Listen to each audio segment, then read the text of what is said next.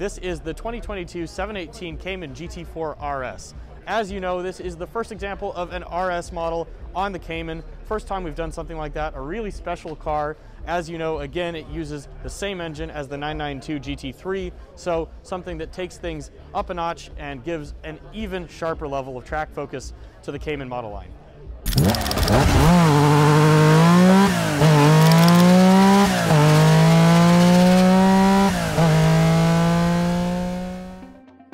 This video is brought to you by SunTech Paint Protection Film. Protect your Porsche with SunTech Reaction, combining the benefits of paint protection film and ceramic coatings.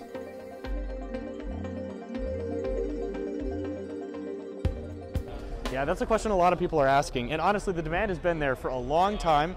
We've been thinking about ways to do it, but the catch was always that the dry sump lubrication system in the previous version of the engine that we were using in the prior generation GT3 wouldn't fit in the engine compartment for the 718. So when we were redesigning it, in thinking about the 992 GT3, we took an opportunity to redesign the dry sump system in a way that would fit into both cars.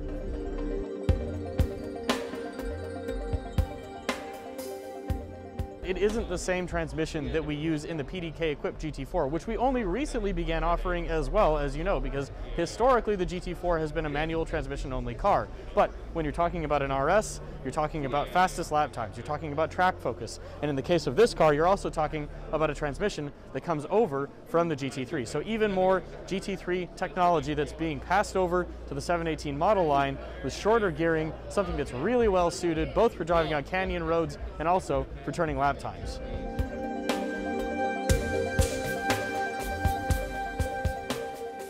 Well, so there are a few things. The engine itself is the same, and people talk about the horsepower difference a little bit, and they're curious, why is it that there's less power? Well, it's only a little bit, and it's not that we've played it all with the engine, it's still the same package. Same rigid valve trains, 6 individual throttle bodies, same package overall. The reason that there's a little bit less power is that there's a greater distance in the exhaust system with the mid-engine placement by comparison to the rear engine of the 911. And because of that, it creates a little bit of additional back pressure, and that's where you get the drop in power, but it's only slight.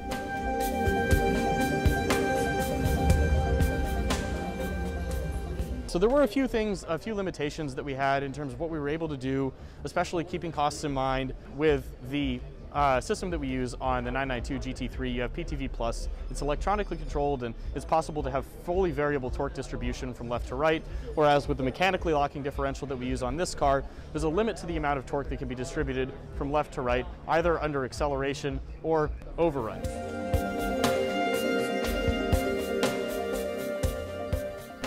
Yeah, you know, I had the same question, so it's a reasonable one. A lot of people are asking that, but you got to remember that it's a 23-second improvement by comparison to the other car.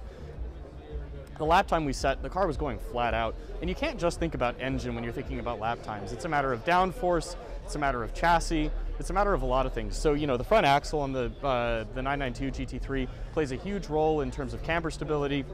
There's a lot of technology at play there. Rear axle steering, another one, having a bigger footprint and just having a larger amount of contact patch to work with.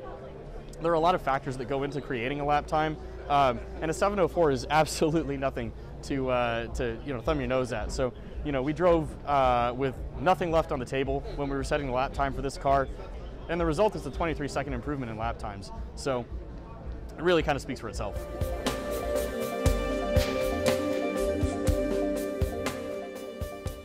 It's just a regulatory thing. It's a difference in terms of the way that the curb weights are determined in the US versus in Europe. It's the same car though, there aren't any differences between them. Of course, you know, little things like, you know, having the availability of stereo delete is, you know, one thing that is different if you're talking about simple differences between what's available in one market versus the other, but in terms of what you're getting, it's the same car.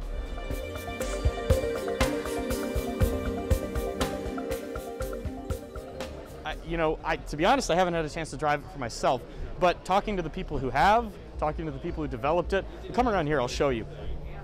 The biggest thing, of course, is the bespoke intake that this car has, feeding air directly into an airbox that's visible in the rear compartment. Now, in the development process for this car, that was an area of huge focus because there's so much air when the engine's under load being fed in that initially we noticed that it was creating a lot of resonance in the cabin, and you know that can be a good thing, but it was vibrating. So we had to engineer the airbox to be really stiff.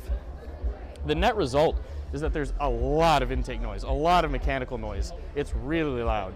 You know, this is a car that when you get into it and you start the engine, you hear that very characteristic flat six, but it really isn't until you put the engine under load, until you drive it in anger, that you really get a better perspective for how emotional it is to drive. You know, just burbling sounds and the intake noise and everything that you really want to hear with that engine is very, very easy to hear from inside the cabin.